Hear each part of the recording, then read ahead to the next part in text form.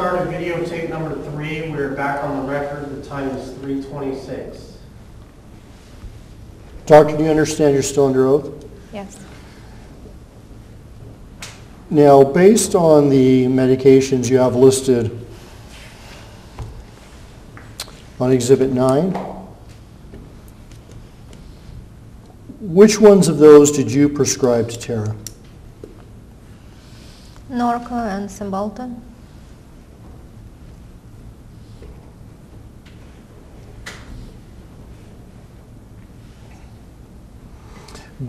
Based on the medications that Tara provided to you, strike that.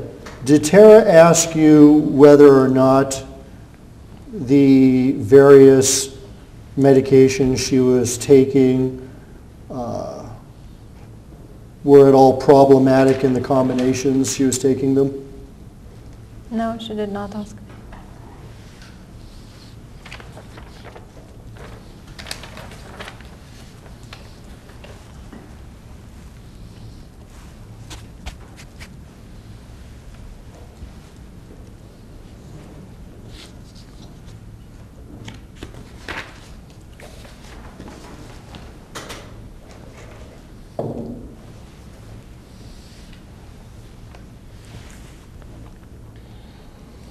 Did you order any lab work for her?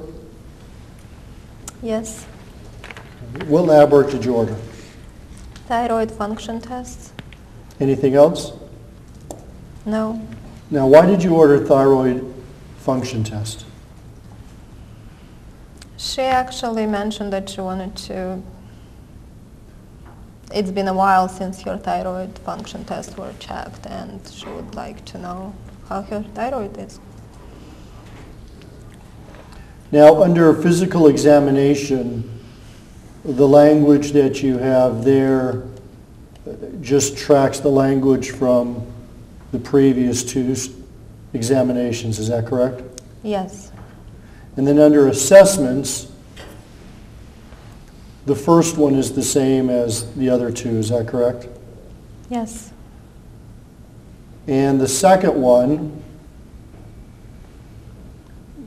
you did not update it from the second time. Is that fair to say? Yes. Because you had already increased it to 60. Yes. Was it your intent to increase it above 60? No. And then number 3, that is something new, correct? Yes. And could you read what that says? Unspecified hypothyroidism, continue levothyroxine and cytomel. What made you believe that she had unspecified hypothyroidism? She was on a medication that helped the thyroid function.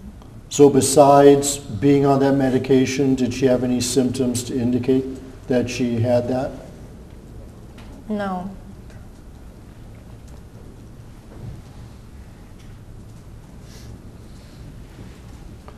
Then underneath that is another paragraph. And this is somewhat, well, let's go through it. The first sentence remains the same, correct? This is a 30-year-old female with underlying psychiatric mood disorder who present with severe myalgias and arthralgias consistent with fibromyalgia. That's the same as, Yes. correct? The next sentence, I had a very long discussion with the patient and her boyfriend regarding fibromyalgia management. Is that the same? Yes. And did you have a long discussion, or was that just left over from the first session? I spent some time with her and David. Yeah. Would you characterize that as a very long discussion, or was that just left over from the first session? Asked and answered. Go ahead. I'm sure it was left over, but I did talk to them. Okay, also. thank you. I strongly discourage her from the use of narcotics and recommend pull therapy and treatment with Cymbalta to be started at 30 milligrams daily and to be, okay, and that's also left over. That's carried over. Okay. So far everything's been carried over, correct? Yes. Okay. Discuss with patient that her anxiety needs to be managed better. Is that something new or carried over? Seems new. Yeah, it is new, correct? Mm-hmm. Okay. Yes? Yes. What made you add that to the assessment? She was very anxious about surgery and pain and focused a lot on her pain during the appointment. Pain management. I'm sorry. Did you suggest to her how she should manage that anxiety better?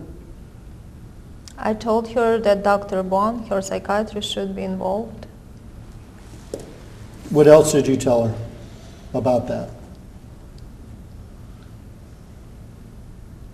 No. Okay. You don't recall?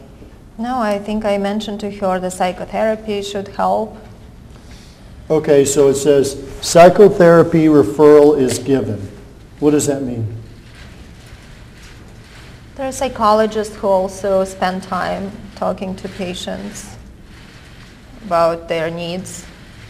Did she say something to you other than she was worried about the pain from her surgery that would cause you to tell her that she should receive psychotherapy? No, I don't recall that. But she was anxious, so. But she was anxious the first 2 visits and you didn't recommend a psychotherapist, correct? She was more irritable. Okay. Anything, excuse me, any other reason you recommended psychotherapy besides she was more anxious and more irritable? Yes, during the appointment her phone was ringing and she became irritable during the appointment actually. She became irritable during the appointment because her phone kept ringing? Mm-hmm. Yes? Yes. Okay. Any other reasons then that you suggested psychotherapy referral other than the ones you've already listed? No. So did you give her the name of a physician? I think so. Who did you recommend? I don't remember. Is there someone that you commonly refer patients to for psychotherapy? Not commonly, no. The secretaries have some cards, so they gave some names. So do you recall going to your secretary and getting names of psychotherapists and giving it to her? Not going, I don't remember, but asking them to get some information for her, yes. Okay. Post-operative pain needs to be controlled by the surgeon. What does that mean? That means what it says, that the surgeon, Why did you put that in your notes? because she was concerned about her post-operative pain, and I said that will be handled when she is having a surgery and after that. Did she ask you to provide her pain medication for her surgery? Yes. And what did you tell her? She was out of the medication, so I said I'll give her some medication to control her pain now and until she gets someone else to help also. Okay. And the medication you gave her was enough for the next 4 weeks? I think so. Did you tell her that she should discontinue pain medication before her surgery? No. Did you tell her it was okay for her to continue to take it up to her surgery? She was in pain, so I don't remember exactly the wording, but yes, she was in pain and she was taking it. And you didn't tell her to discontinue it prior to her surgery? To stop pain medication? Yes. No. Okay. And as to the Cymbalta, did you instruct her to do anything with that other than to seek psychiatric consultation? No, I told her, she told me she had a psychiatrist, so I told her to get her psychiatrist involved. As to whether or not to cease taking it? Yes. And your best recollection today is that she was taking it at the time? Yes. But she had considered discontinuing taking it before her surgery based on what the plastic surgeon or the anesthesiologist told her? Yes.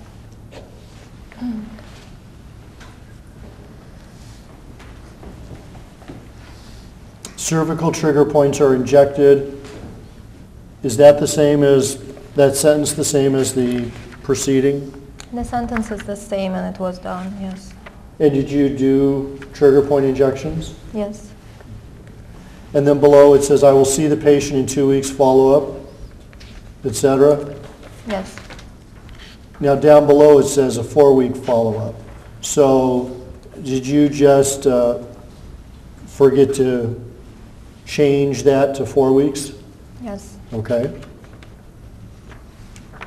And then it's written, thank you very much for referring this patient to me. Did you send Dr. Rahman a letter based on this third visit? Probably not. We only send the initial consultation. This was just some language that Yes. you didn't change from the second report. Yes. Under treatment, others, start Percocet. Can you read that? Start Percocet tablet 10/325 milligrams orally, 0.5 tablets as needed every 6 hours. Did you discuss with her changing her PED medication from Norco to Percocet? Yes, she said that Norco was not working as effectively anymore. What made you decide to use Percocet, to prescribe Percocet? It's a little stronger. Anything else? No. And why did you give her, strike that, are there lesser dosages than 10-325 you could have given her? There are less dosages. It comes in less dosages. What's a lesser dosage than 10-325? 5? 5-325? Yes. Okay, anything less than that? No. So there was only one lesser dosage than 10-325, correct? Yes. And you also recommended a half a tablet every 6 hours, is that correct? Yes. Is there a lesser quantity other than a half a tablet every 6 hours that you could have prescribed? Not sure the question. When you manage pain, you have to do something that corresponds to the previous management. So you have to adjust the pain medication accordingly. You cannot give her the smallest dose of the medication that she is already failing.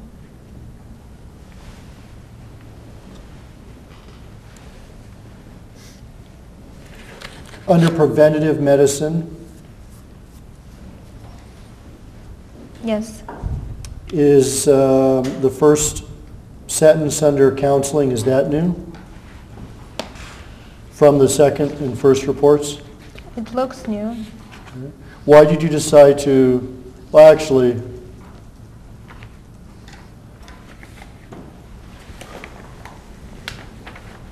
why did you decide to include this in this report?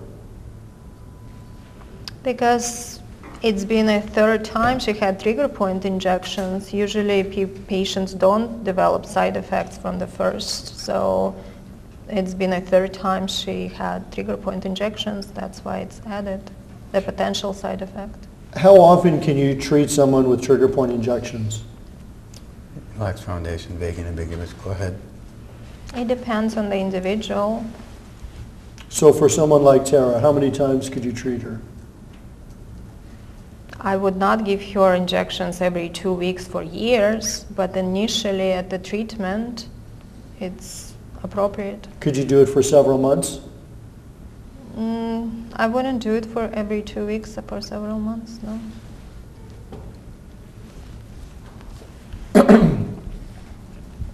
Spend more than 40 minutes with patient on counseling. Now, why did you put that in this report in the time you spent with the patient for the other visits was not included? It was a longer visit, This one? yes. Well, the first visit lasted about an hour and 15 minutes, correct? Right, but that's expected. It's the first visit. Okay. So this visit was more than 40 minutes. Was it closer to an hour? Probably 45 minutes, my guess. Do you code your visits based on the number of, or the amount of time you spend with the patients? Yes.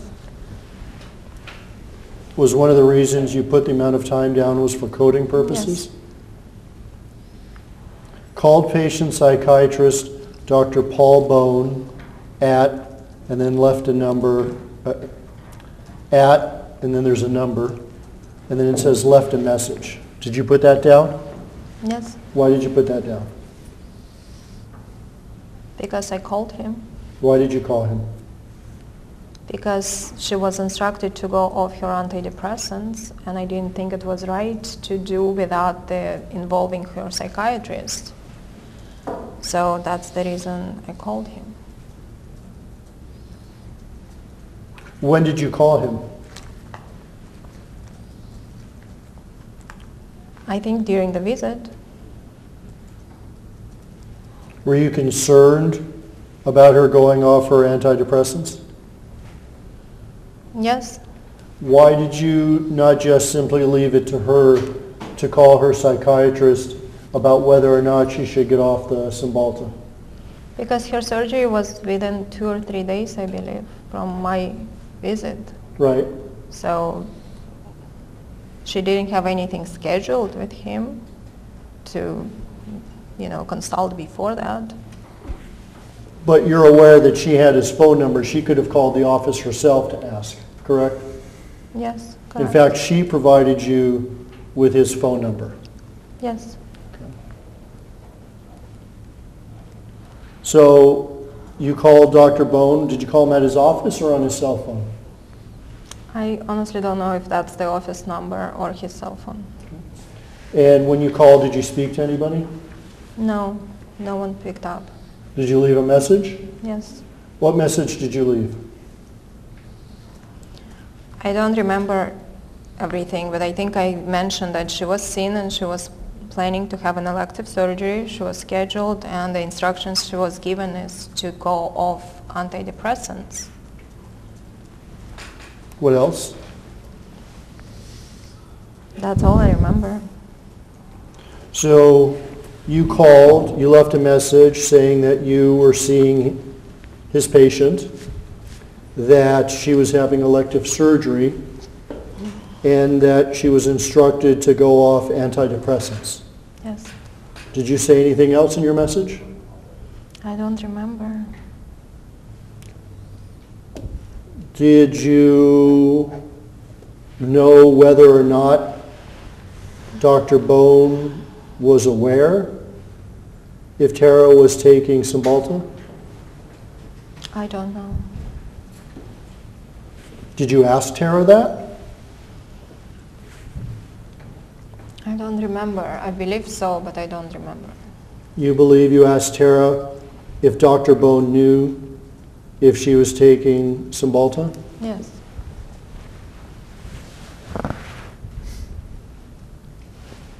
Did you not trust Tara to call Dr. Bone on his own to ask about Cymbalta? As her physician, I was caring, so I can't tell that didn't. She seemed to be overwhelmed with the move, with auditions, with financial stress, with surgery. So that was one of the things. So you were I calling to did. help her out. Yes. And is that something you did because you thought it was very important to speak to the doctor about? I thought it was important that he's involved, yes. Did you leave your phone number? Yes, I'm sure. Did you leave your name? I think so. During your phone message with Dr. Bone, did you at all indicate that Tara had mentioned to you that she wanted to kill herself? I don't believe so. Well, that is something you would remember, correct? I can tell you what I remember. Right. So my question to you is, Did you tell Dr. Bone that you believe, strike that, did you tell Dr. Bone that Tara told you that she wanted to kill herself? I don't remember that wording. Did you say words to that effect? I don't remember that. Is it possible? I know how it came up, Is it but possible? I don't think I left it on the message. No. My question to you, is it possible that you told Dr. Bone in his message that Tara told you that she wanted to kill herself? Asked and answered now 3 times. Go ahead, doctor. It's possible, but I don't remember saying that. You remember during your consultation with Tara that she told you she wanted to kill herself, correct? No. She never told you that? That came up when her phone was ringing. Did Tara tell you during her consultation that she wanted to kill herself? I don't remember that. She was in so much pain that probably how it came up, but I think that she wanted to kill herself, no. So it came out or it didn't come out that she told you, doctor, I'm in so much pain, I want to kill myself. That's possible, She did say that, didn't she? probably. She did say that, didn't she? That's the 3rd time. I just told That's you. asked and answered. Do you have a specific recollection, not a probable recollection, but do you have a specific recollection that when Tara sat in her office with you, she told you that she wanted to kill herself?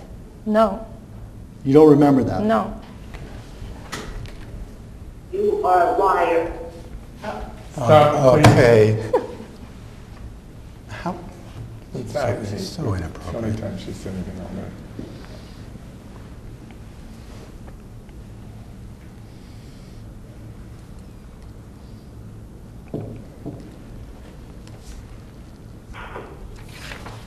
Is her phone muted? Because we don't need any more interruptions. Just like we don't need your coaching. Yeah, okay.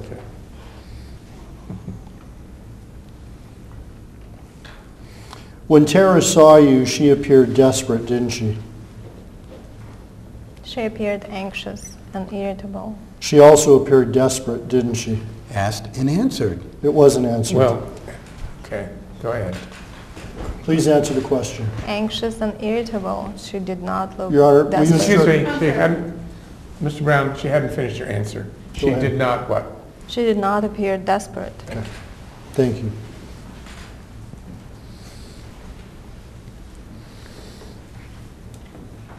During the time that Tara visited you and she told you that she wanted to kill herself, you told her that was a very, very serious statement.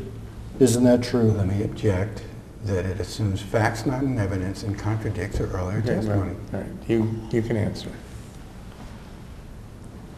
Her phone was ringing and she was very irritable and she told David, tell her to stop calling, or why does she keep calling? She was very irritable. And that's when she mentioned, that's when David mentioned, or maybe you shouldn't tell her that you wanted to kill yourself. She wouldn't be calling. That's how it came up. Your Honor, can I get an instruction to answer the question that was pending? Okay, well, you're getting a lot of information. Read the question back, please.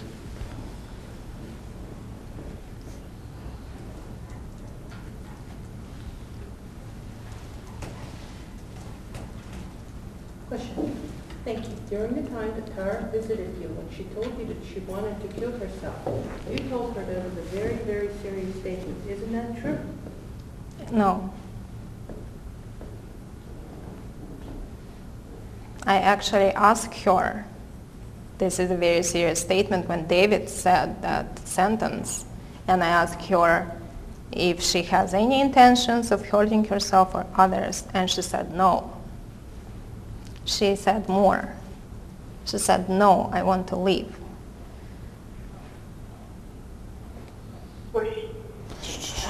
Please, We please. better take a little break. You need to. Linda? Okay, we're going to take a break. Let's go off the record. Off the record, 3:50. Kind of Linda, we're going to hang up. Back on the record, 402.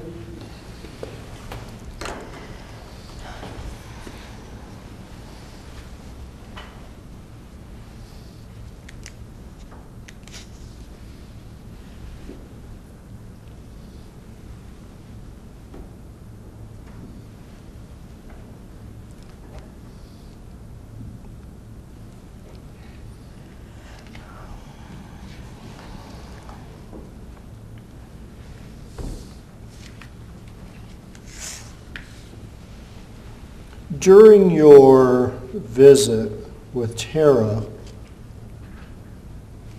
the third visit, on the 21st,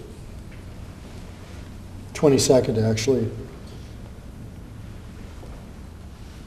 you stated that David mentioned to you that Tara had been hospitalized before for a psychiatric condition? I don't remember that. I'm sorry? I don't remember that. Is any of that in front of you? Yeah, the water glass. Can you move Oh, that? sure. Thank you. What do you recall David telling you during this third visit? About anything? I remember the phone calls.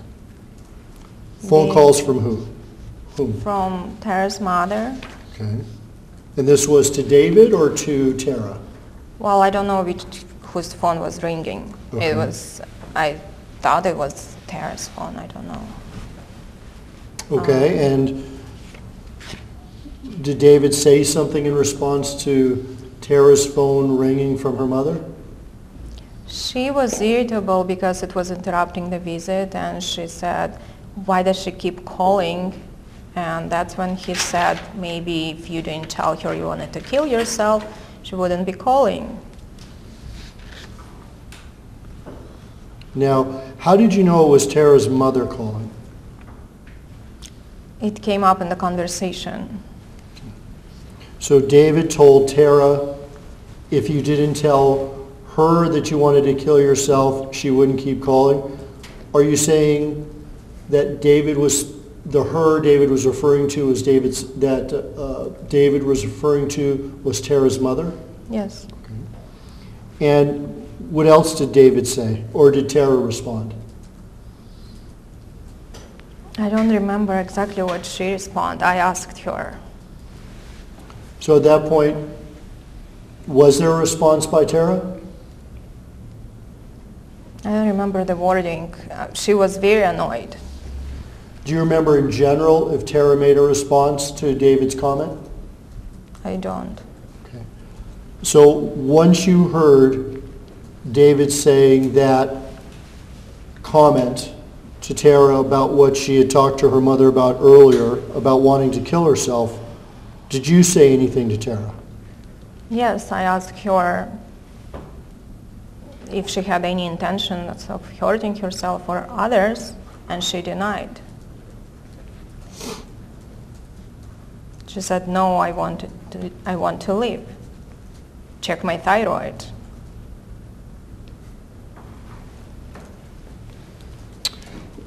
Why does that comment not appear in your progress report?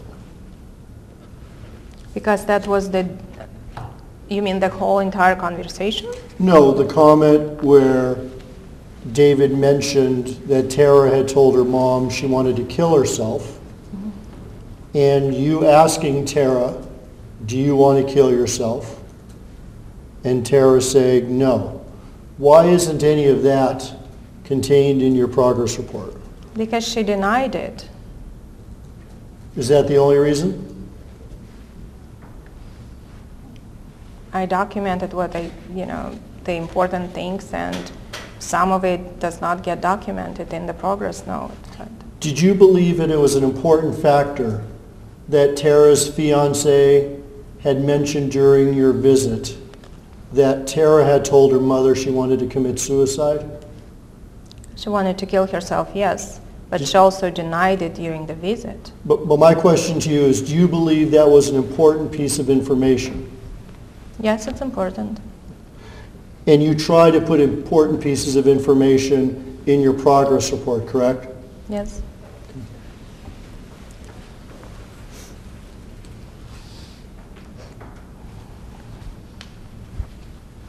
So when you were describing earlier, asking Tara if she had an intention to hurt herself or hurt others, she responded, "I want to live." Yes. And then she also said in the same breath, pretty much, "I want my thyroid tested." Yes.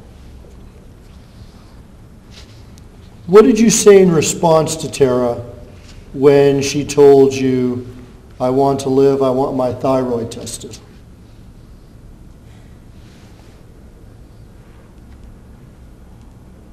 I said we'll check the thyroid test. I'm sorry, please say again? We'll check the lab test.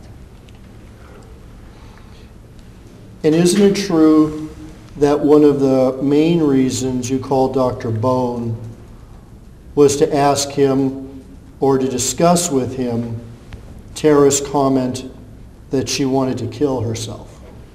Objection, argumentative. Go ahead, you can respond. She was anxious, and the main reason the phone call was made was because she was taking off her medications. And we had that conversation, so that's one of the important reasons too. Okay. Can you read back my question, please?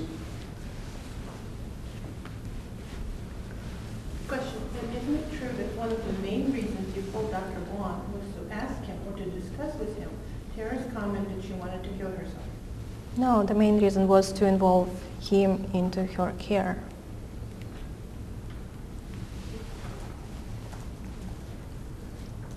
Now, after you came back to the room, strike that, did you call Dr. Bone from the examination room?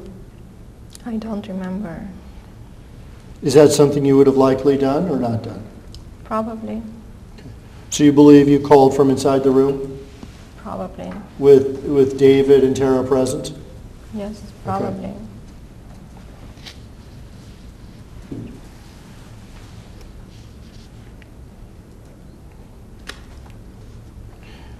Did you leave your office number with Dr. Bone?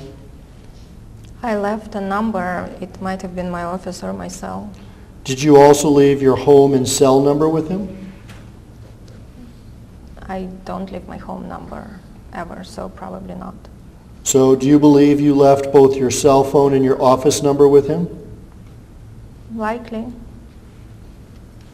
Because it was an important reason you were calling him, correct? Yes.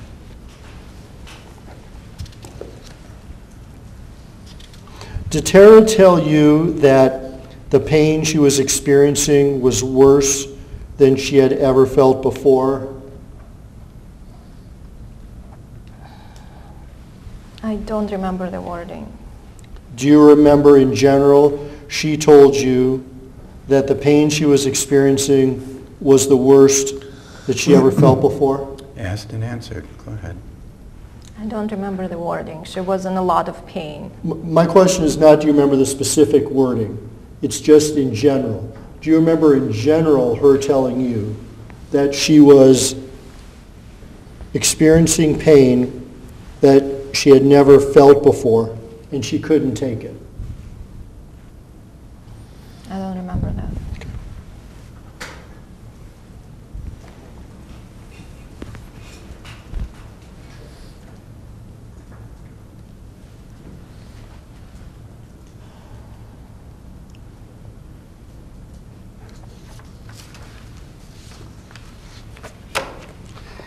After you had this discussion with Tara, and then you made the phone call to Dr. Bone and left a message, is it at that time you administered the shots to her trigger points? Yes.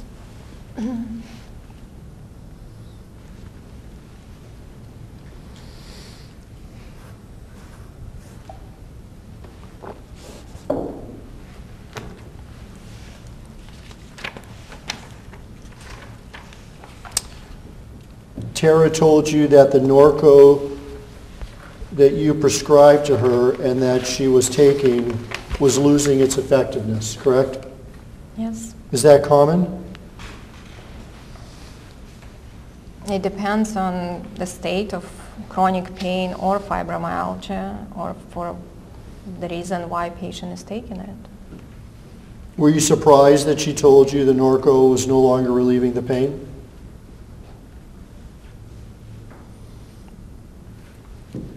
She was under more stress, so it's reasonable that she had more pain triggered by stress.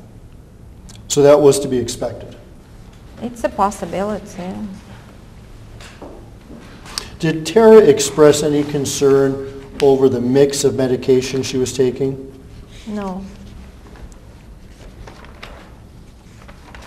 Did Tara express any concern over the medication she was taking when combined with the anesthesia she would undertake? No, she didn't.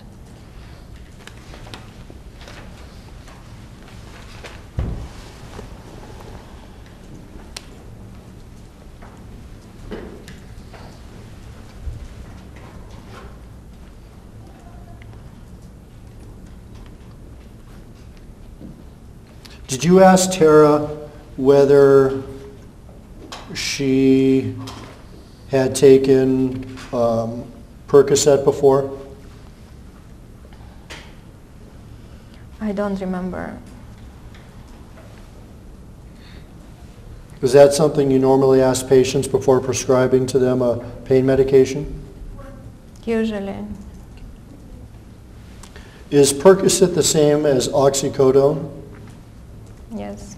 Yes? Yes. Is it the same as Norco? It's a little stronger than Norco.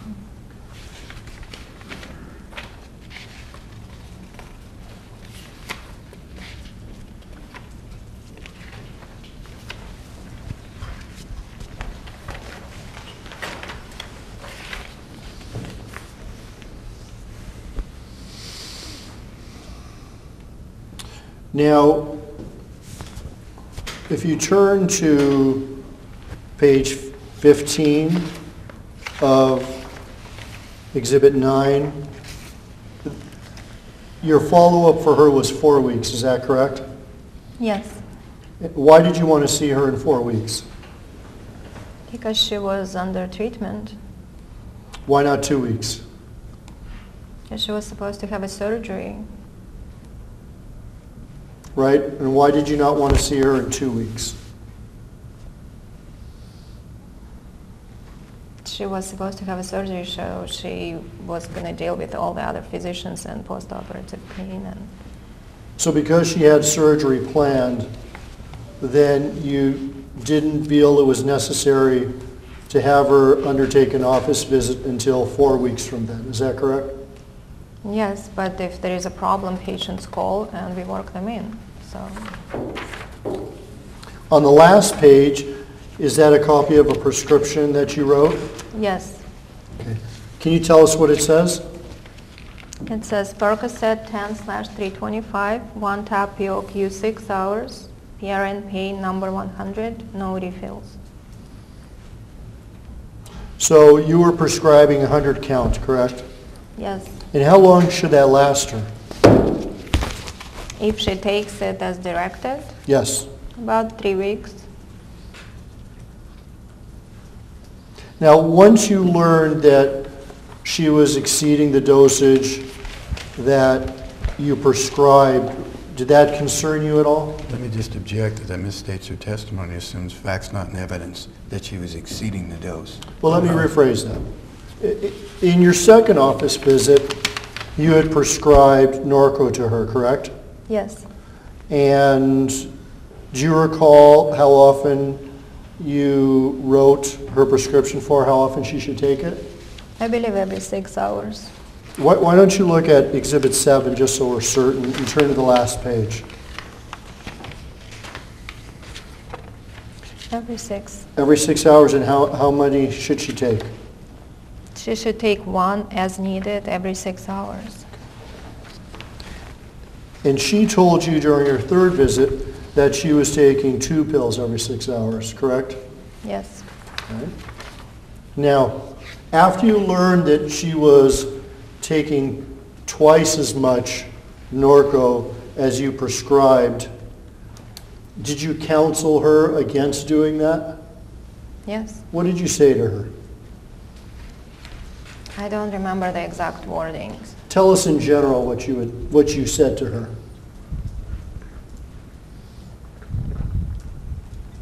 That she should take medications as prescribed. Can you read that back? That she should take medication as prescribed. Did you tell her that she shouldn't take more than what you prescribed for her? Yes. And what did she say in response? I don't recall exactly what she said. So at that point, did you believe it was possible that you had a patient here who was taking more medication than prescribed? It's possible. Because in your practice, have you come across patients who misuse prescription drugs by taking more than the prescription sets forth? Rarely. But you've come across patients like that, correct? Yes. You've heard as a physician that sometimes people take pain medications which exceed the dosage that their doctors tell them. Yes. That's not surprising to you. No. Okay. And if you have a potential patient who you know exceeds the dosage of pain medication that you prescribe, have you ever taken any actions to try to prevent that from happening? Let me just object on relevance and lacks foundation. Go ahead. She did not act as a drug-seeking person. She subjected herself to trigger point injections, which are very painful at every single visit. She did not act as she was drug-seeking. Even if someone doesn't act as if they're drug-seeking, have you ever come across people who nonetheless take more pain medication than they should? Yes. And when you learn that you're faced with a patient who does that, are there steps that you take to prevent that from happening? Relevance and lacking foundation. Go ahead. We instruct the front office not to refill the medications without an appointment or too soon. So you instruct the front office not to allow a refill. Yes. Okay, what else? If we know of other physicians giving the medications, we instruct the patient to only get the pain medication from one physician. Anything else? Those are the main things I would do. What are some of the other things that you do that you don't consider the main things that would prevent a patient from taking more pain medication than you prescribe? Counseling, talking to patients' families.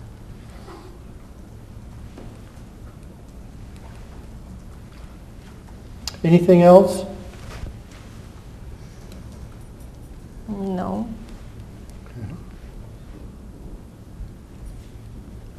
Have you ever limited the number of pills you've given a patient that you find takes too many of them for pain relief?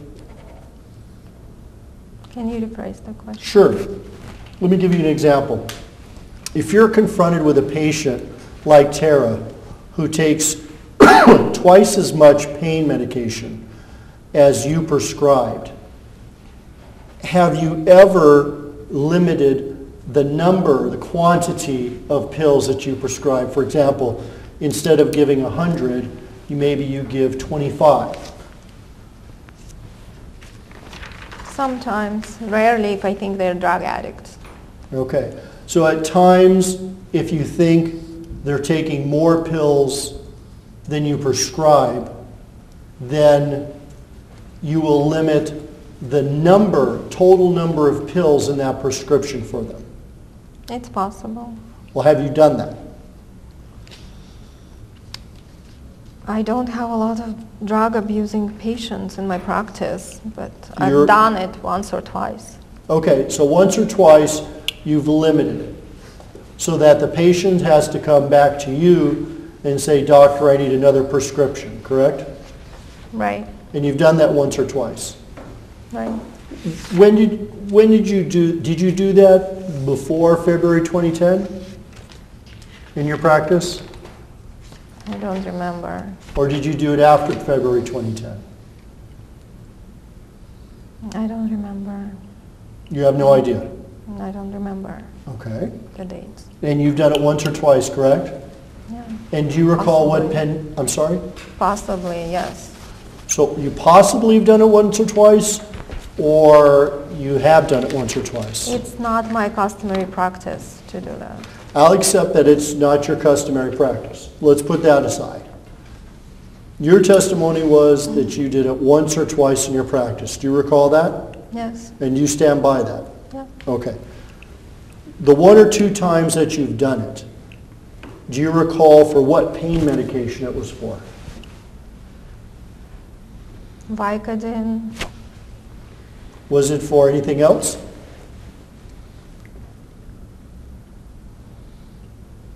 Vicodin or Norco, I don't remember. Okay, Vicodin or Norco.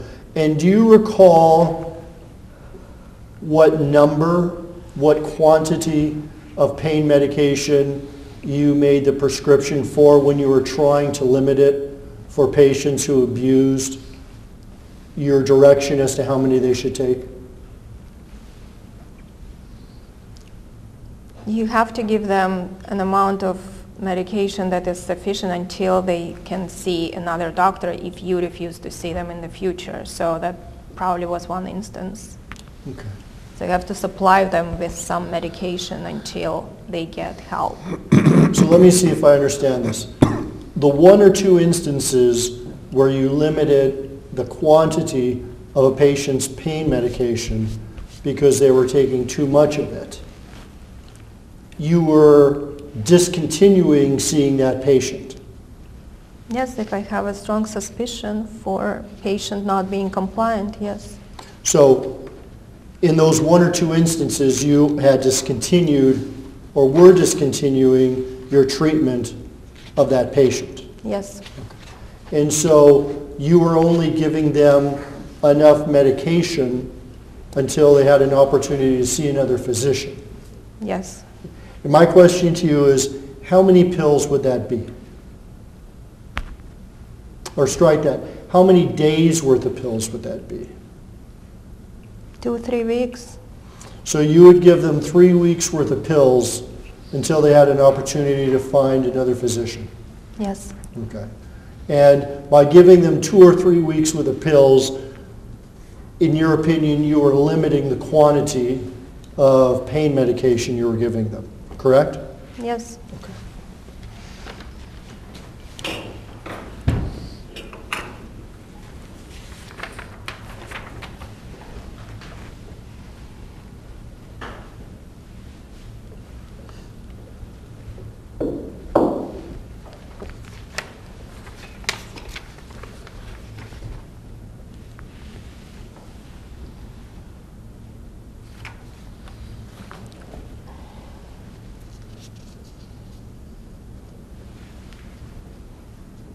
Did you explain to Tara the difference in the feeling between Norco and Percocet? I don't remember that. Do you recall giving Tara the written prescription for Percocet? Yes. Do you have a specific recollection of that? No, but it's here. Do you recall saying anything to Tara in particular when you handed to her the Percocet prescription? I don't. You don't recall, or you didn't say anything? I don't remember. Do you recall telling Tara, as you handed her the written prescription, "Now, Tara, I want you to make me a promise that you're not going to hurt yourself with this," or words to that effect? I might have said it.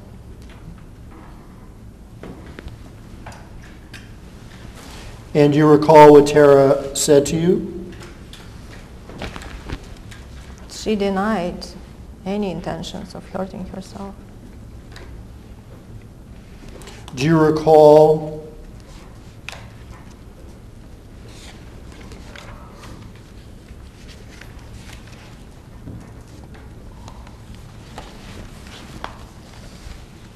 is a prescription of 100 Percocet to you something you regularly do in your practice of medicine?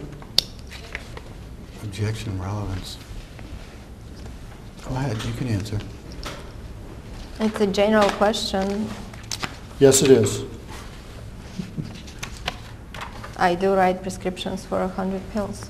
Is it common for you to prescribe 100 Percocet in your practice?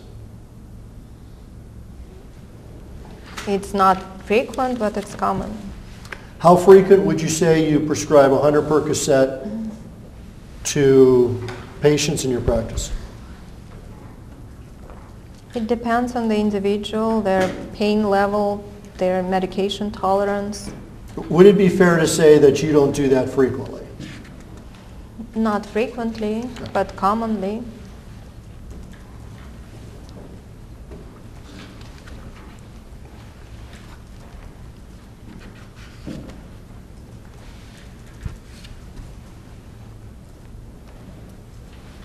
Now, when you when you handed Tara the prescription of 100 Percocet, and you asked her to promise you that she was not going to hurt herself with the prescription, did you view it as a possibility that she could? No. She was there with her boyfriend and she denied it to both of us.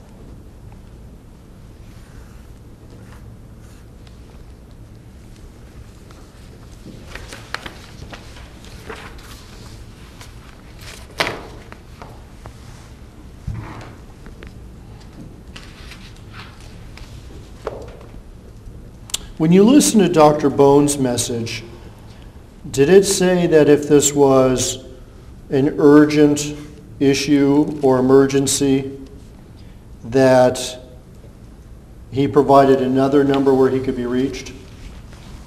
I don't remember that.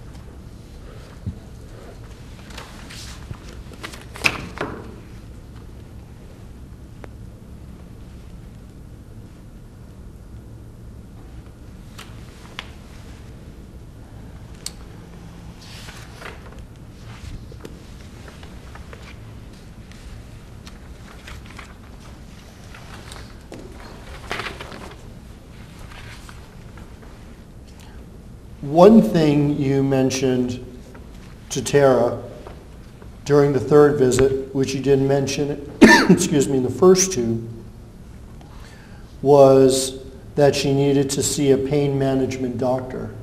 Is that correct? Yes, I believe so. Do you need to check on that, or? Sure. That would be under the assessment section, Exhibit 9. It's about a little bit below the middle of that paragraph. Yes.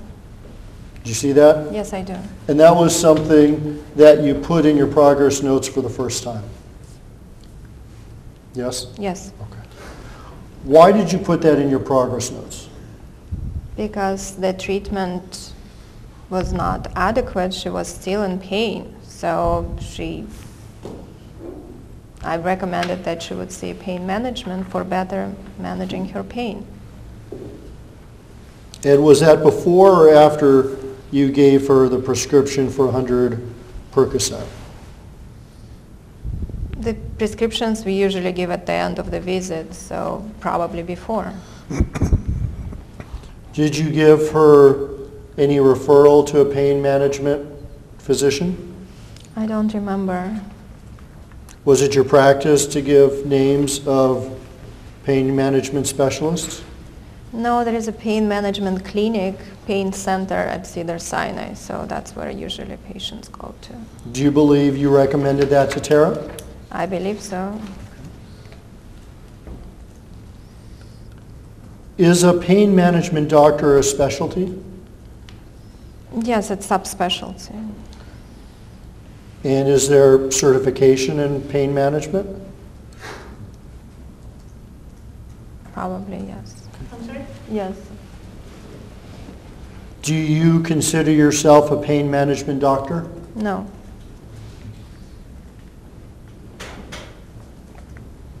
When did you realize, strike that, did you realize after or during the second visit, strike that, did you realize during the second visit that Tara needed a pain management doctor for treatment?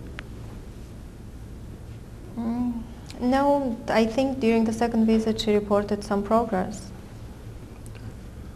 During the third visit, did she report progress as to the injections? I believe so, but it didn't last as long as I would hope for.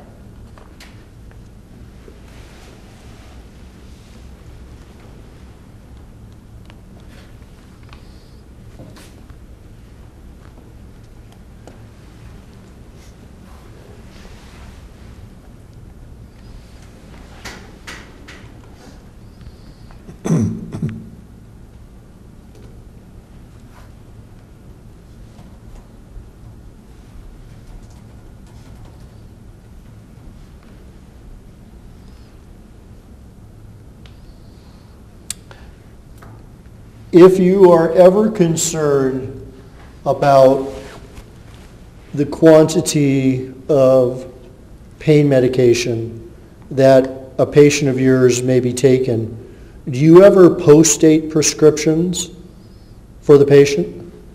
Post-date? Post-date. No. Do you understand what that No. means? Okay. For example, today is July 16th.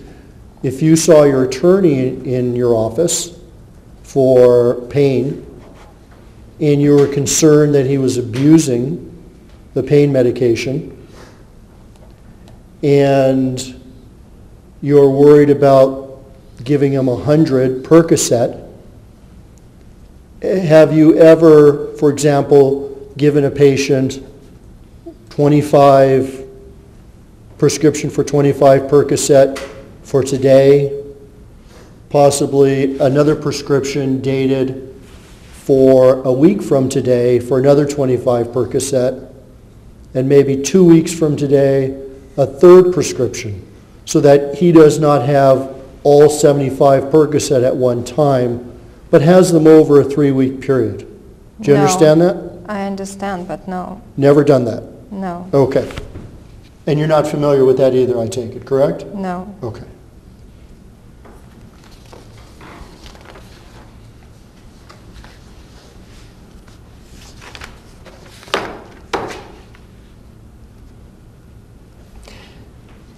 If there are instances where you are concerned that a patient may be taking more pain medication than you prescribe, have you ever requested that a patient's family member administer the medications to prevent that person from taking more than you prescribe?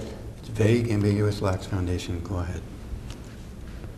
I don't remember. Do you understand the procedure I'm discussing? Yes. Okay. Is that something you have ever done in your practice? I don't think so.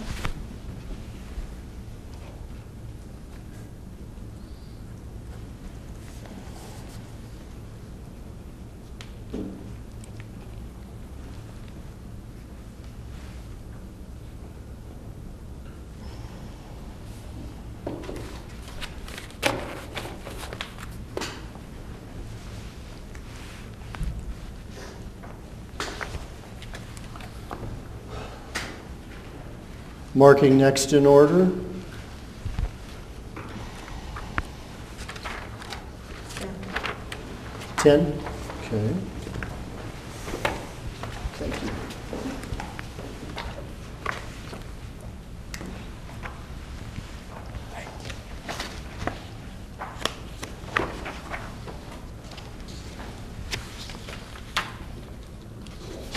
And marking as Exhibit 11.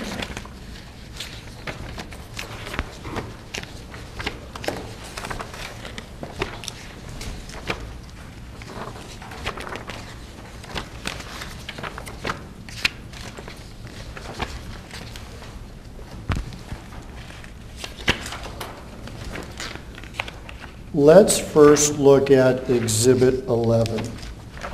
And keep these two next to each other. It would be going back and forth, at least initially.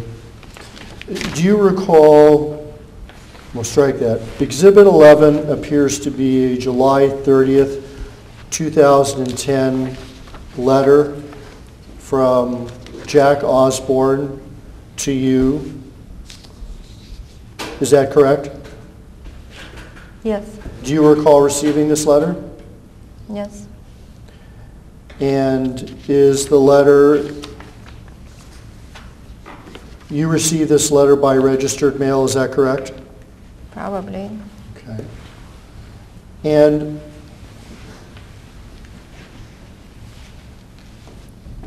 after you received this letter, what did you do?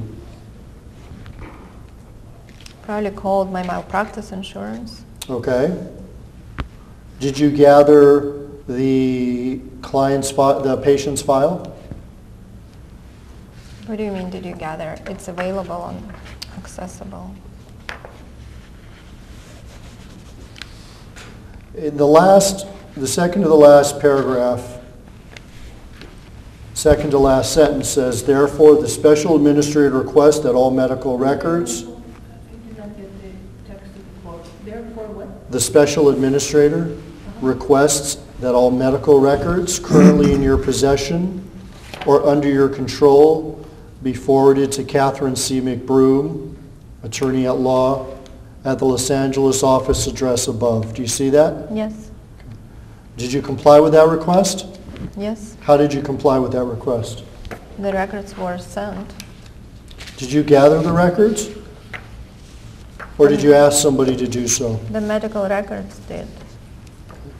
Turning then to Exhibit 10, is this your compliance with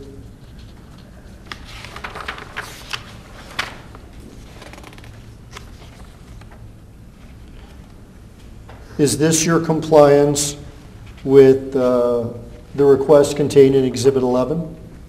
Yes. Okay, gotcha.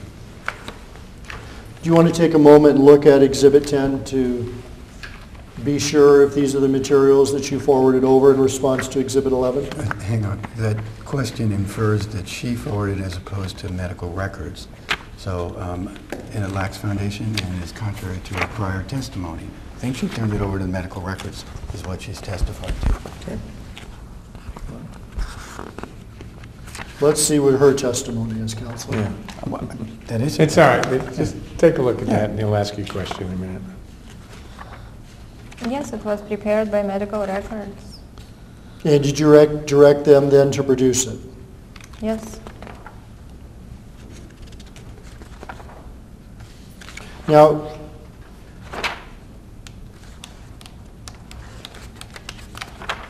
can you tell us why the copies of the prescriptions you wrote you did not produce pursuant to Exhibit 11? Again, counsel, she's told you medical records department produced it, not Dr. Shainsky. All right, you've stated your objection. If you can restructure your question.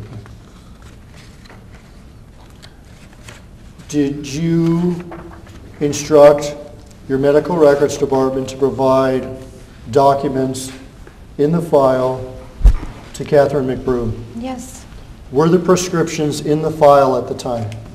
I don't think so. Where were they if they were not in the file? There is a copy of this original prescription, and the girls, each individual secretaries have those. So they were, I'm thinking they were there, not here. Well, don't guess, because I don't want you to guess or Yeah, speculate, neither does he. All right, he knows. She knows that. So you believe, strike that. So do you or do you not keep copies of prescriptions in the file? Yes, we do. Do you have any explanation then why they were not done so in this instance? Lax Foundation, go ahead. I've already mentioned we were transitioning from paper charts to electronic medical records. So some of the things were kept as a copy, as a paper. Those were the duplicates. And this is all electronic.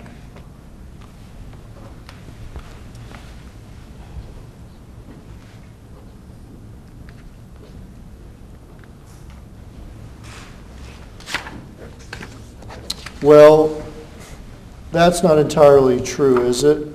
Let me turn your attention to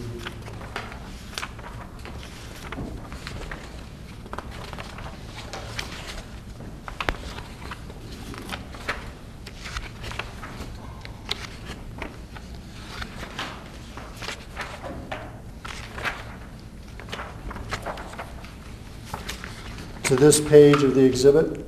Okay, let me, before you go on with the question, it's argumentative, at least the beginning part, so can you rephrase, please? No. Where are we looking? I don't. It's this one, Your Honor. I'll identify it as soon as she can find it. Your Honor, he started the question. Well, I understand. It's argumentative, it's improper. There's no question yet, so. Do you have that? Yes, Now, this is a fax cover sheet, correct? yes, So it's not a document that's electronically generated, correct? correct. Okay. So why would so this file contains non-electronically generated documents. Is that true? Yes, that's what she brought with her. I'm sorry? That's what the patient brought, and that was scanned in the records.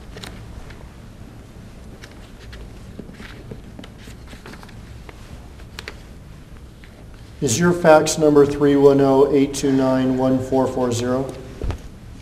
No. No.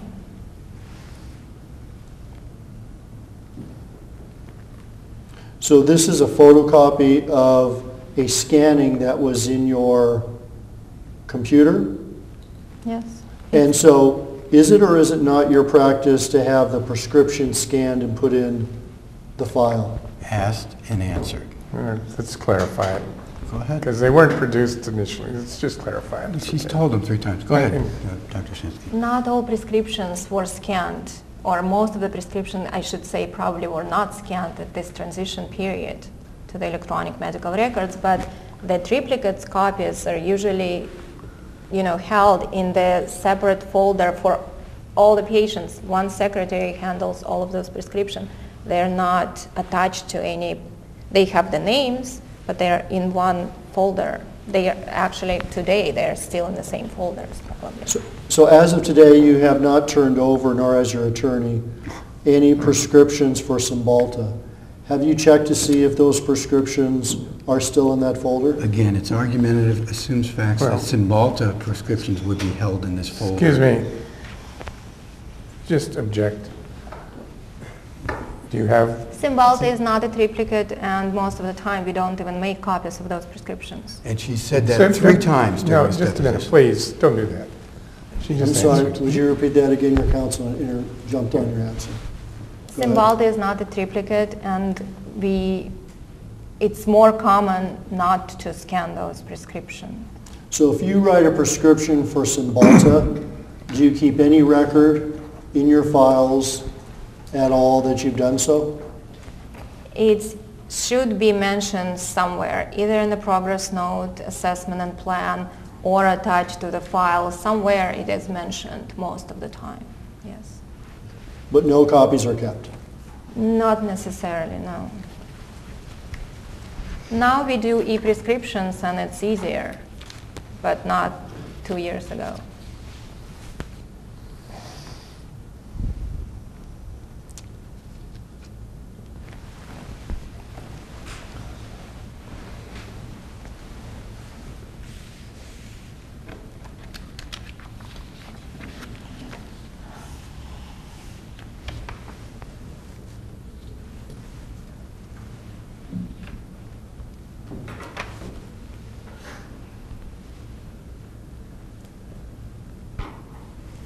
On the first page of Exhibit 10, it shows that this document was sent from Rashid Dusanov. Do you see that? Yes, Who is that? that was a medical record person. And he was the medical records person at the time that you treated, strike that. Was that also the medical records person who was present in February 2010? I think so. There was a change, and I don't know the date. There was someone else before that on that position.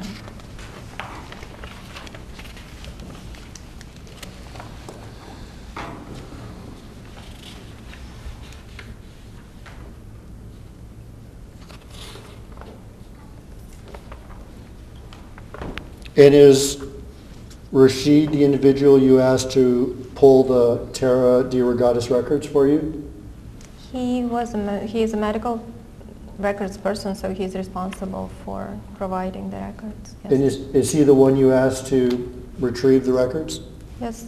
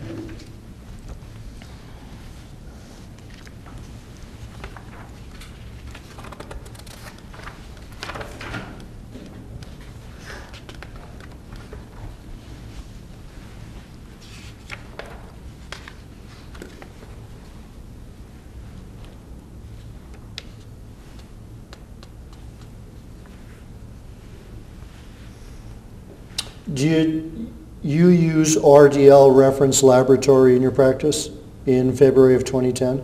Yes.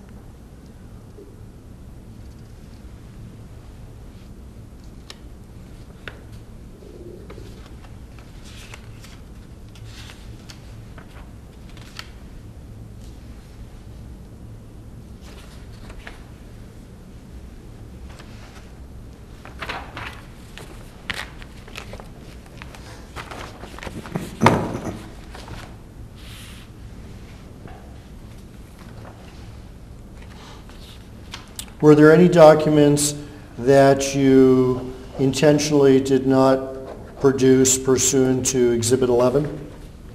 No.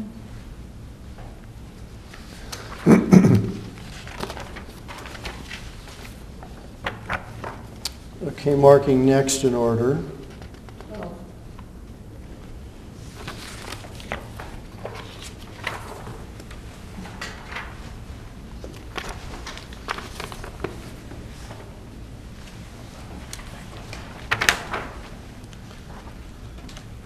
Do you recognize Exhibit 12?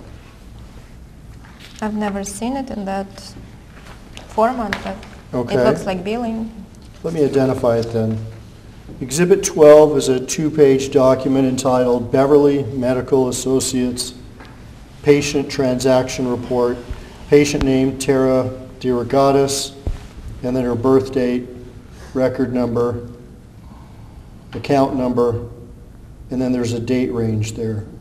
Is that correct? Yes.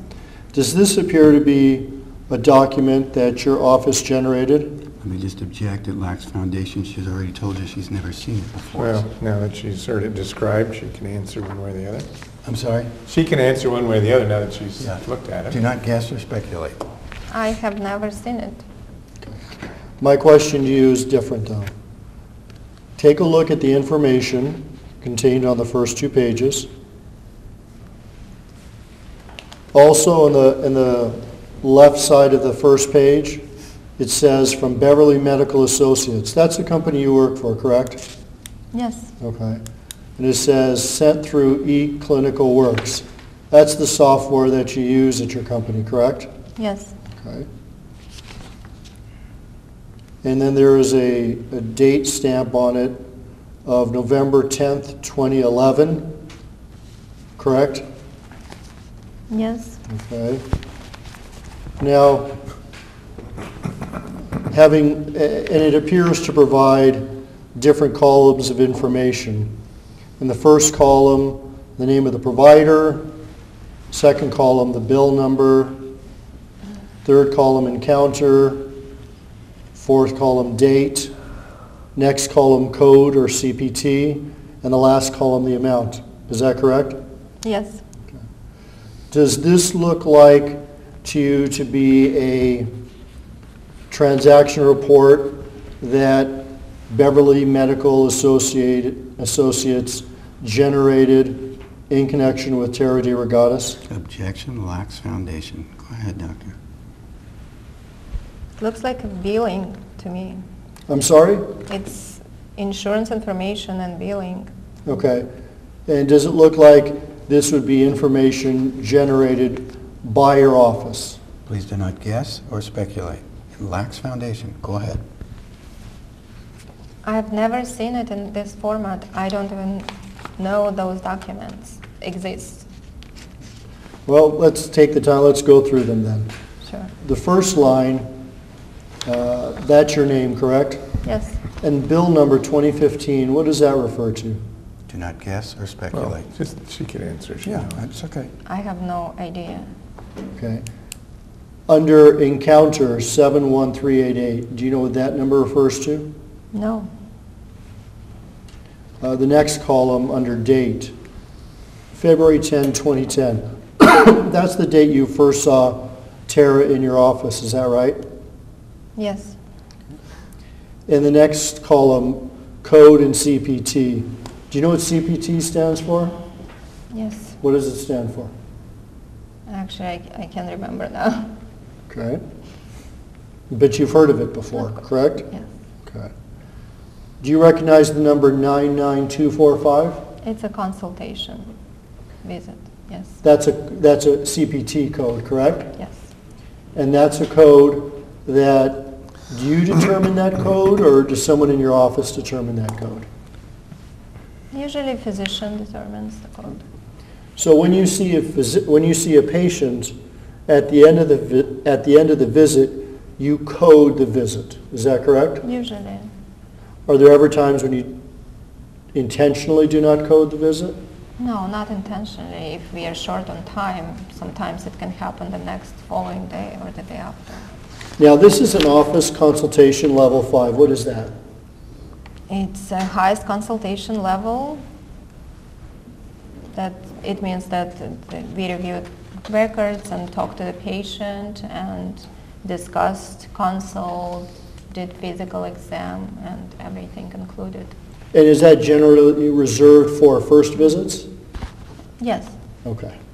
And $500? It is only first visit. I'm sorry, go ahead. Only first visit. Only first consultation. visits. Yeah. And that is $500 what you were charging at the time? Please do not guess or speculate as to the amounts. I do not charge anything. I put the number according to the time I spent with a patient. Is that generally what your practice was charging at the time for that type of visit? Objection lacks foundation. Go ahead. We do not charge, we code based on the time spent with the patient. Is that your recollection of what the value of that code is? Again, objection, lacks foundation, asked and answered. Counselor, I'm only Well, asking her. she didn't work for free. How did the 500? But Your Honor, she doesn't do the billing. He hasn't established a actually don't. foundation, but he keeps asking the same question. You can still not do Excuse the me. billing and no. But you've gotten the Wait answer. a- Go ahead. Excuse me. Just It's the listen to highest level question. of consultation based on the time spent I'm with sorry, the patient. Your Honor, Go what ahead. you're saying. She's answering it. Go ahead. It's the highest initial visit consultation based on the time spent with the patient. And is the value of what your practice charges for that $500? Objection, lacks foundation, asked and answered. Go ahead, doctor. If you know, say I it. don't. If you have no idea what you charge, I that's don't. okay too. I don't. You have no idea, correct? At that time, I actually had absolutely no idea. Okay, no, that's all right. If that's your answer, just give it. Yes, you did.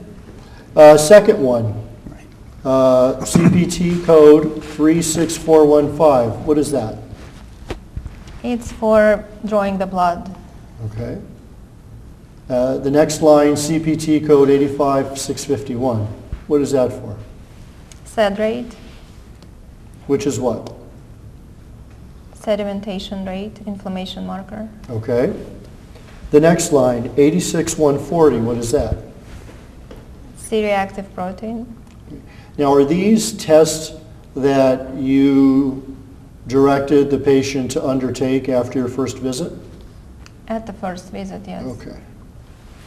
So this accurately depicts the treatment and the laboratory request that you made of Tara de Rogatis following her first visit. Yes. Let's go down to the second box. Do you see 2309 under bill number? Mm-hmm. Okay. And you do not know what that is? No idea. And then under date, it says March 1st, 2010. That's the second visit that you had with Tara de Rogatis, correct? Yes. Then under CPT code 99214, office visit, correct? Yes. And what does that say after that? Level 4, And before that? established patient. So what does level 4 99214 mean? It means that I saw the patient and addressed her complaints.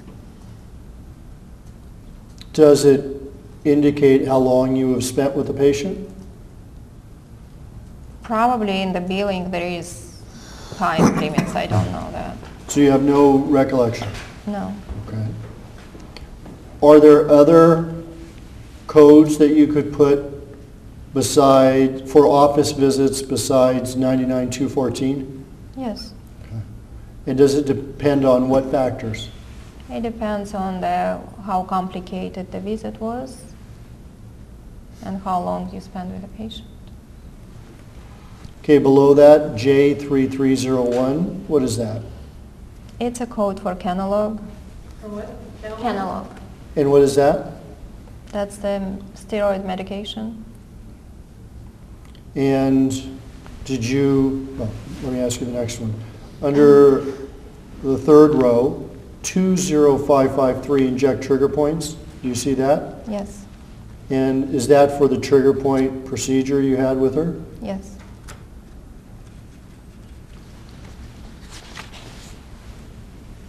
And what is Kenalog? Anti-inflammatory steroid medication. And did you prescribe that for her? No, that's the medication you use for trigger point injections. Like lidocaine? Lidocaine is just a pain medication. It doesn't last at all. The Kenalog is anti-inflammatory medication you mix with lidocaine and it lasts longer. So you mixed it with lidocaine? Yes. Okay.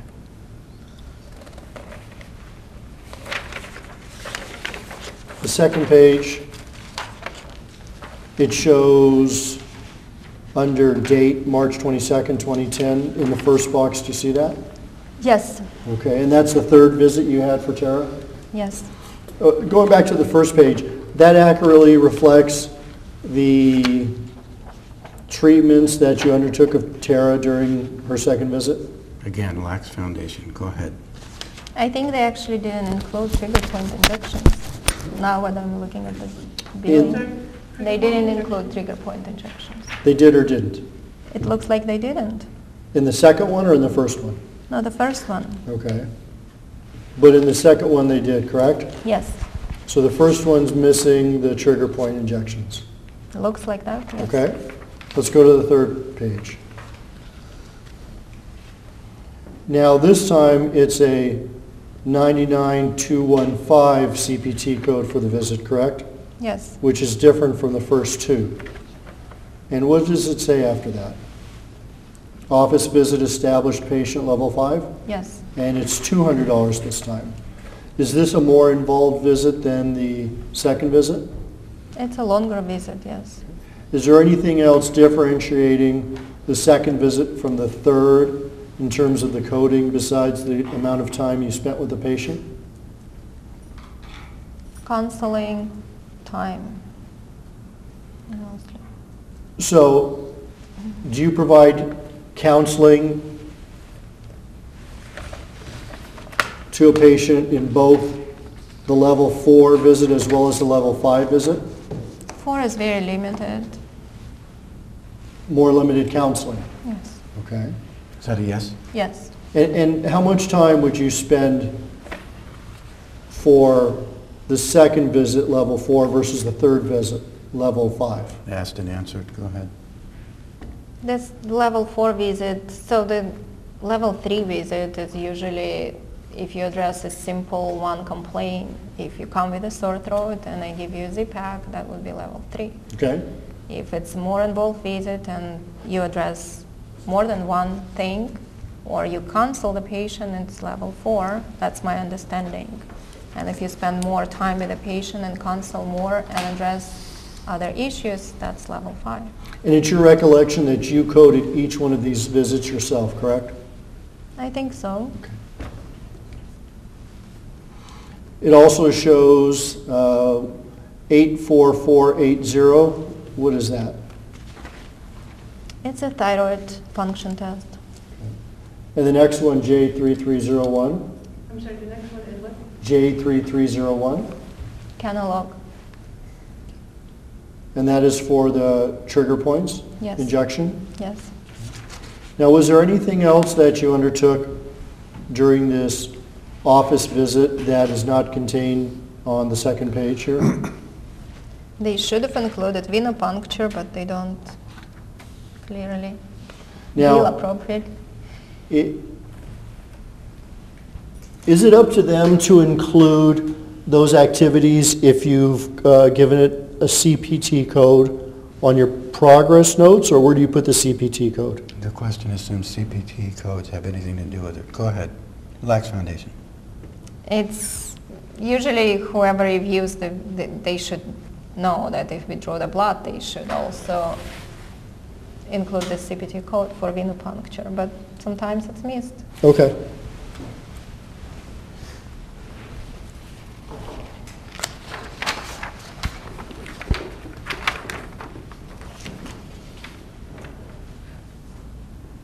Who would be the person in your office who would be familiar with the dollar value of the charges of the treatments during February of 2010?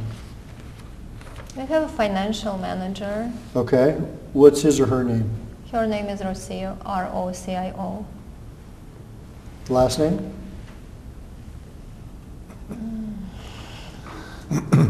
I can't remember. That's okay.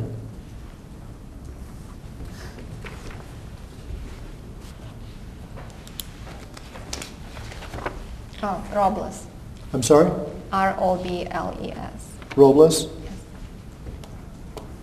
And this person is still with you? Yes. And they were with you in February of 2010? Yes. And what's their responsibility? She is a financial manager, so she is overseeing the billing and tracking the posting these payments.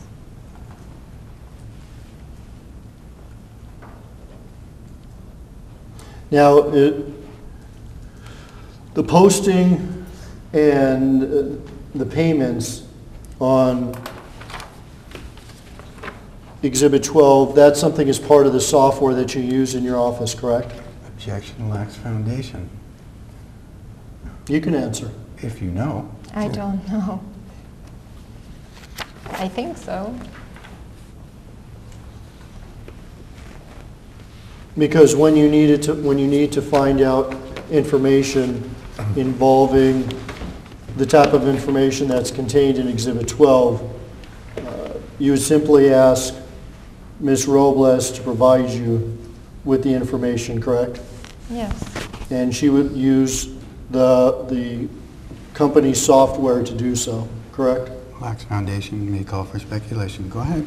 I think so. Thank you.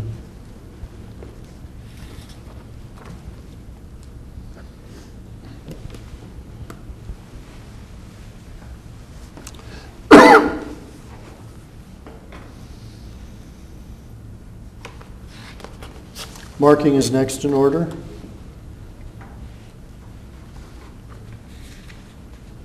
13.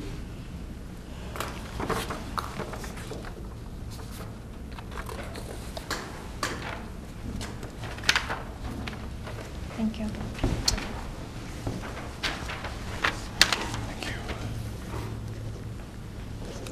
Exhibit 13 is a lab result, 1 page,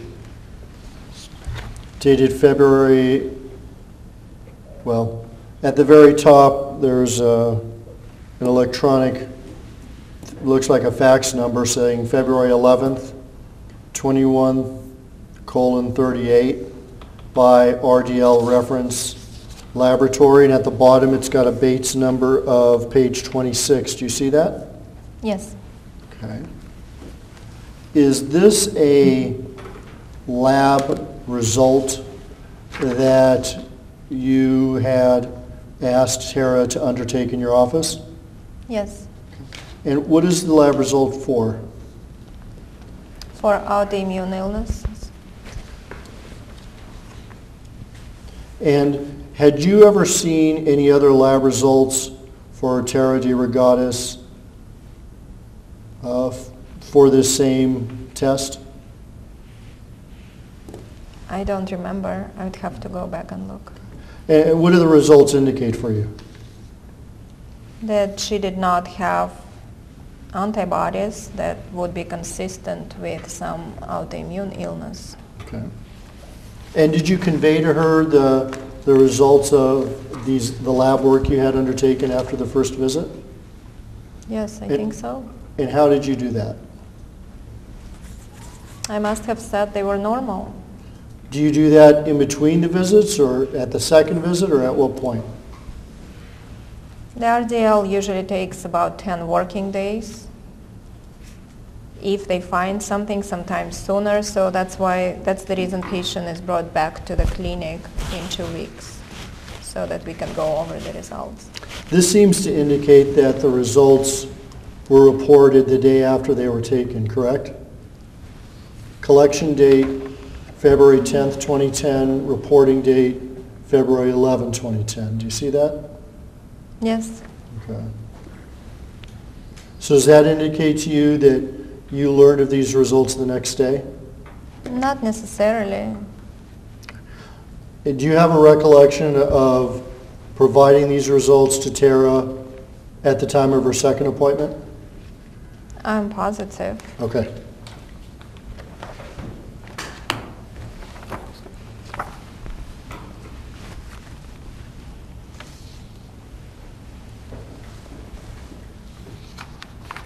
Marking now as Exhibit 14.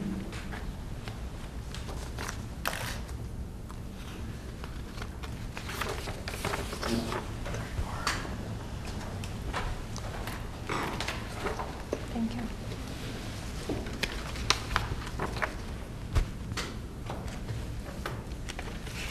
Exhibit 14 is a 2-page document, Bates numbered 17 and 18, and it says Beverly Medical Associates cumulative report on the first page. Do you see that? Yes, Do you recognize this document? yes. What is this? This is in-house blood work, It's blood work? in-house blood results. In-house blood work. Yeah. Now, the patient's last name is misspelled. Do you see that? Yes, Do you have any doubt that this is for Tara de Rogatis in this case? no, And was this for blood work that was collected, for blood that was collected at or about the first appointment? the first page, yes. Okay. And what was the blood work for? To investigate if there was any inflammatory autoimmune condition underlying causing the pain, Okay. And what did the results show you? that it was normal. And did you convey these results to Tara? Yes, I believe so. And was this during the second visit also? Yes, What about the second page, page 18? What is that? it's thyroid function test. And this is a test that you had performed on Tara during her third visit, is that correct? Yes, Is that what T4 and T3 stand for? yes. And what is TSH? Thyroid stimulating hormone. Okay. And the first two are also thyroid tests, correct? Yes, And did she test within the range of normal? for the most part, T3, T4 shows the function of the thyroid. TSH is slightly suppressed. Okay. Did you discuss these results with Tara? It was done at the very last visit. Okay. So you did not have these results back until after she passed away, correct? Yes,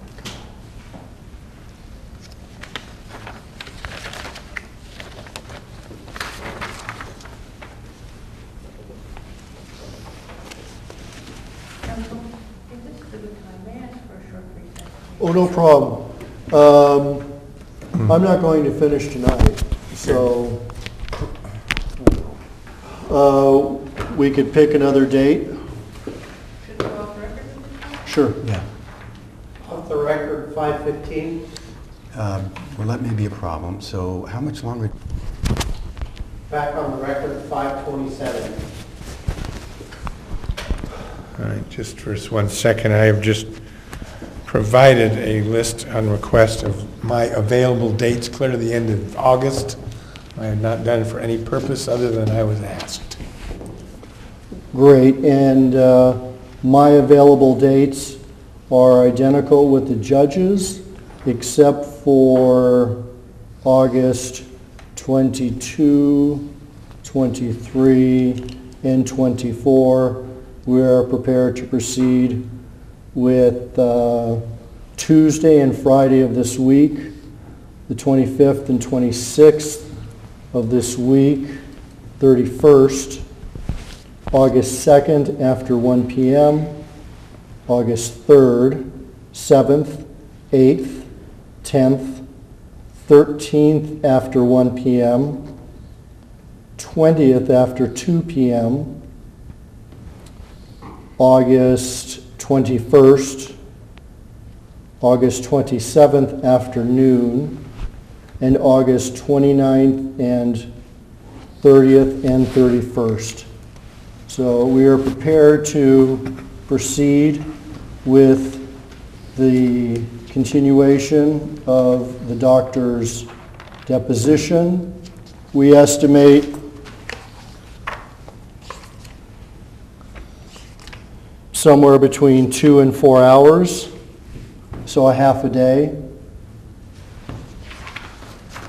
In council, when are you available to continue your deposition? Let me just make a couple of statements. Mr. Brown opted to start this deposition at 10 o'clock today for some reason, knowing that he was not able to proceed beyond 5:30. Dr. Shainsky, now this is the second day in which she's canceled a full day of patients. She is here today, prepared to complete her testimony, whether it be 2 hours or 4 hours. We have gone over her 3 treatment visits with the decedent, and now counsel is getting into areas that obviously are not relevant, and I think this is for no other reason other than to burden and harass this witness. We are here again. His Honor is here at least until 6. There's no reason we can't continue today until 6. If there's going to be another session, it would shorten that next session that much more. So I'm not going to provide my availability right now. If we need to, we will meet and confer on that issue. We will send out a notice of deposition with the dates in mind, and counsel, you can do what you want to do with it. As to starting at 10 today, you complained last time that it started at 9:30. You didn't show up until 10:15, and so as an accommodation to you, we started at 10 o'clock today. Mr. Brown, did you All ask? right. With that, I'm not finished. Okay. And so with that notice, is there anything anyone would like to add? Yes. You mentioned that the last time we started at 10, and had I known, 10:15. hang on a second, had I known that you were going to prematurely terminate again the deposition at 5:30, I would have offered to start the deposition at 7 if necessary to get it done today. You never gave me that opportunity, and I'll just leave it at that at this point.